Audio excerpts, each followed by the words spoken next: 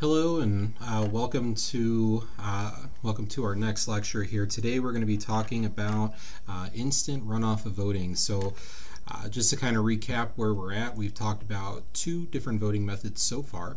We've talked about plurality and we have talked about the Condorcet method. All right, so this will be our third voting system called instant runoff voting, also called IRV.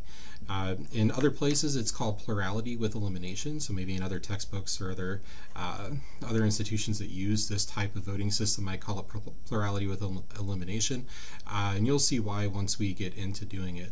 Now the definition of how the instant runoff voting is summarized here in this box for you, but I think it's a lot easier to understand just by seeing it done. Also note this is a very common form of a voting system that's used. It's used in several counties throughout the U.S. And smaller state size elections tend to use this as well, as you'll get a lot of candidates running for the same position, and sometimes before you have what's called the main election, you'll have a runoff where you start eliminating some of the people that aren't getting a lot of votes in the beginning. So let's take a look at what the system looks like. So here in example 5, we have a preference schedule in which a company's advertising team is voting on 5 different advertising slogans. For simplicity, we're just going to call them A, B, C, D, and E. Right? So these are the 5 different slogans, and they are voting on which one to go with. All right? So if we were to run a plurality election here, all right, we would tally up the number of first place votes. So we've got slogan A, B, C, D, and E. And we would go through and we would count up the number of first place votes for each of the slogans. So for instance, A has 0. Right? B is going to have 9. C would have 4. D would have 6. And E would have 1, which means B would win plurality.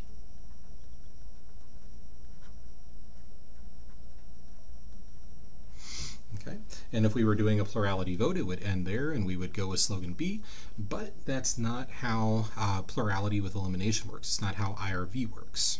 All right.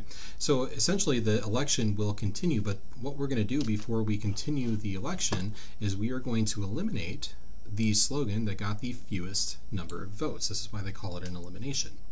So recall in the first round when we initially calculated our plurality winner, A had 0 votes. So A would get eliminated from the preference ballot. So we're going to take A and we're just going to cross it off the preference ballot wherever we see it. And then we're going to pretend like A never existed.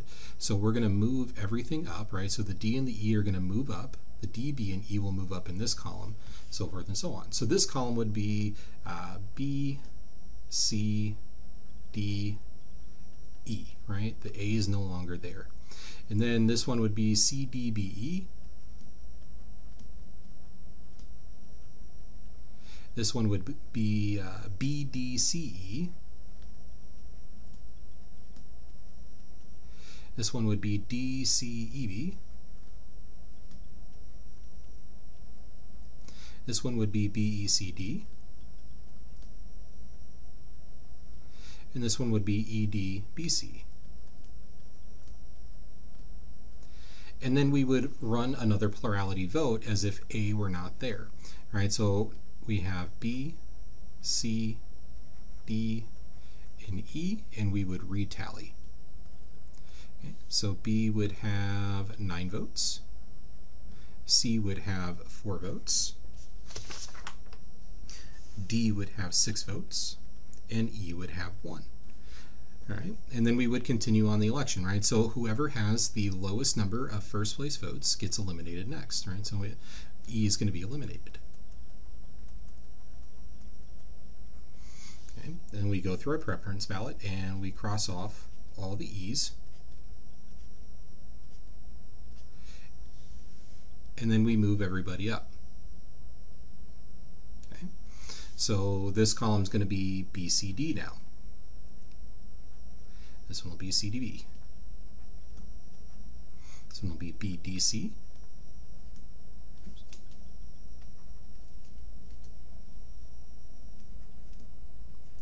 This one will be DCB. and BCD and DBC. Okay, and there we go. And then we would, if the possibility comes up, if you can condense columns, it's kind of handy to go ahead and condense any columns that are the same. So what you'll notice here is that the first and the fifth columns, right? So column 1 here, and then 2, 3, 4, 5. So this one and this one are exactly the same now. They both have BCD. So we can condense those and make it a 5. Okay, so in this example, that's how they do that. They condense, and then everything else stays the same. There were no other columns to condense there. So CDB, this one will be BDC, and this one will be DCB, and this last one will be DBC. Okay, and then we retally. So we've got B, C, D. And we're going to count up those first place votes again. All right, so now B's got 9 votes. C has 4 votes. And D has 7 votes. So C gets eliminated. Okay.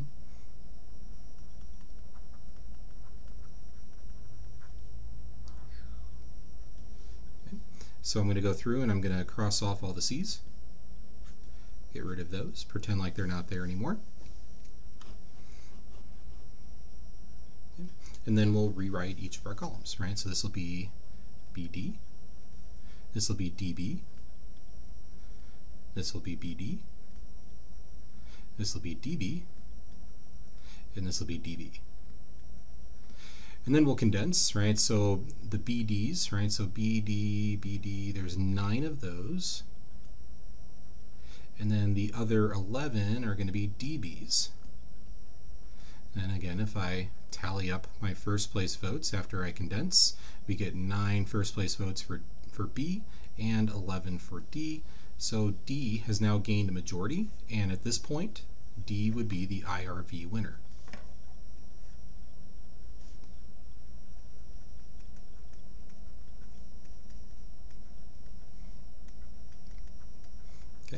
So just a quick synopsis of how that worked. You start your election just like you would if you were running a plurality vote, and instead of looking at who has the most votes after that first round, you look at who has the fewest. Whoever has the fewest first place votes gets eliminated. You essentially wipe them from the preference ballots and rerun the plurality vote again as if they did not exist.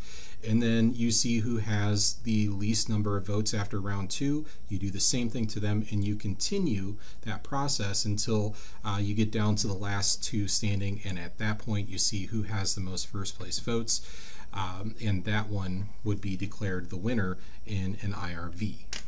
Okay, we're going to do it one more time with this try it now 3, and we've seen this preference schedule before. This one's kind of tricky because you had some voters that declined to offer a second or third choice, so we'll see what happens there. So I'm going to start off my plurality just like I always do. So I'm going to go G, M, B, and we're going to tally up some votes for these guys. So let's see what we get here. So if I start adding up the votes for G, they got those first 3 columns, and if you add those up, you should get 78. And then when we do M, right, so we've got M getting these 2, so that's going to be 92. And then B is going to get these 2, that's 119. Okay, so if I'm looking at this, G is going to be eliminated first. So I'm going to go through, I'm going to cross off all the G's from my preference ballots. And instead of redrawing the entire preference ballot and moving everyone up and doing the condensing thing, I'm just gonna use what I have here with things crossed off. It is not necessary for you to redraw the ballot every time you eliminate somebody. If you can see who's in first place just by crossing them off, go ahead and do that. Save yourself a little bit of time. All right, little secret, I never redraw the ballots, and I wouldn't expect you to either. It takes a lot of time. All right, so we're going to go through. So if G is eliminated, in the second round, we're only going to have M and B. Okay, so I go through each of the columns here. M is going to get these 44, they lose here, no votes here because M or B does not appear. So these 20 votes won't even get counted in the second round. Okay, but M wins these two columns for sure because they were already at the top. So we got the 44, the 70, and the 22. And when we add those up, we'll get 136 first place votes for M.